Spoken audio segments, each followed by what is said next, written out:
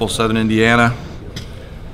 We reinstituted the bus trip, which I thought was really cool. We had 3 of our 4 coaches and 10 of our student athletes and a variety of other folks come down and kind of make a splash coming in, and our students are visiting the tables and getting around. So we're really trying to engage with the fans that are always here. And without a doubt, our strongest turnout of the tour, and pleased to be here. So I'd be happy to answer any questions if there are any. The basketball team positioned top 15 ranking, the optimism generated by that.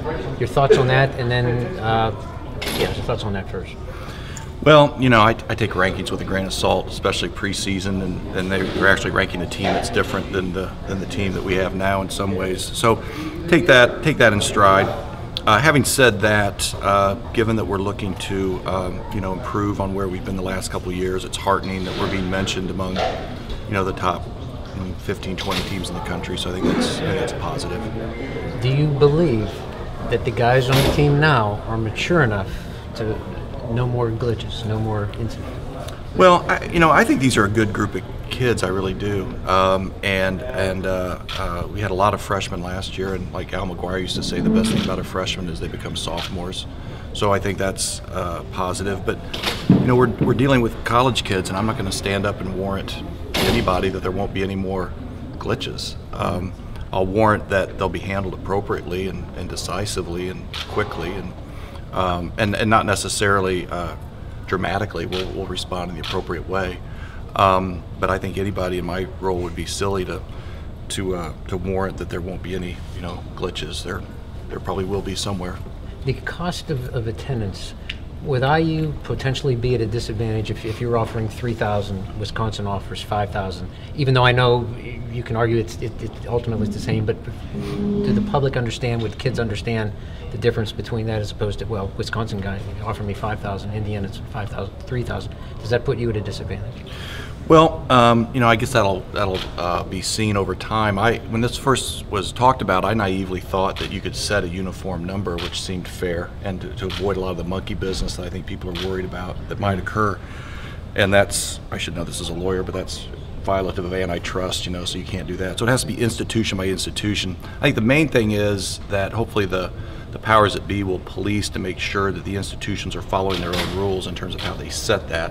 And if they do set that on an appropriate basis, as you suggest, that difference should come out in the wash, because it's just more expensive to live in Los Angeles than it is in Bloomington. But if you're an 18-year-old kid and one place is going to give you a $3,000 check and one's going to give you a $4,000 check, I think that's going to be an issue that'll have to be addressed, and we'll see how much that does or doesn't carry the day in certain situations. It's kind of an abstract question, but a year ago this time, you were trying to be a leader in a lot of those things, cost of education, I know not attendance, but just the whole Bill of Rights. Now we've seen a lot of similar reforms just kind of enacted across college sports. I mean, do you feel at all like Indiana's, being out in the front of that has gotten sort of swallowed up? Do you feel like, what's the next step maybe in terms of trying to stay out in front of reform in college athletics for you? Right.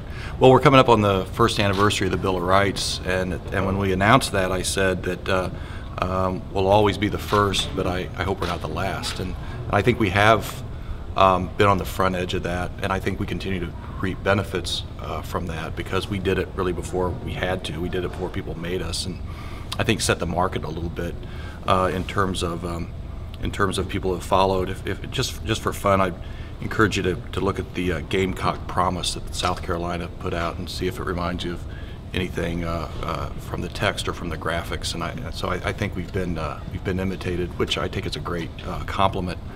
And I think we've learned things quicker than others because we implemented things earlier than others, and so we've been able to adjust that, whether it's expanded meal program, the nutrition oases, and other things that I think we were early on. So I'm proud of the fact that we were early. I don't think the fact that other people have caught up undercuts that, and I think we will continue to look for ways to distinguish ourselves from others in the area of student athlete welfare. There was talk about starting a series potentially in basketball in Louisville. Is there any updates on that, or kind of where do things stand? No update other than both sides want to do a deal. We've had very serious conversations about that. Like everything else, the devil's in the details. There are conference challenges and schedule challenges, but Coach Pitino and everybody at Louisville and Coach Crean and everybody at Indiana want to get a deal done, and I expect that to happen in fairly short order. Is that something that's on the table for next season still, or is it down the line? I don't think it will be for this upcoming season. Okay. What about Kentucky? What about Kentucky? I guess, well, sorry, just for this upcoming season, you're talking 15, 16, or like?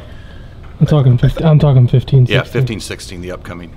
Yeah. Okay. Yeah. Okay. And with regards to Kentucky, there's really no news. I really would like to get that series back on. I'm open to having additional conversations. We felt like we put a pretty good compromise on the table to get it going, and that wasn't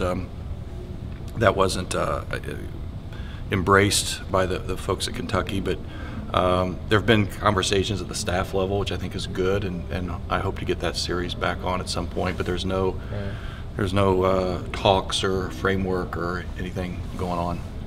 How about facility-wise? Are you any closer to announcing details for South End Zone or even volleyball or anything like that? Yeah, I hope so. We want to announce the balance of our capital projects will be with the capital campaign. So we got out ahead of ourselves a little bit with Assembly Hall renovations. And there'll be at least one other major project that I would expect to be announced, either before or shortly after the beginning of this school year. Anything else? Thanks, everybody. Okay, Appreciate it.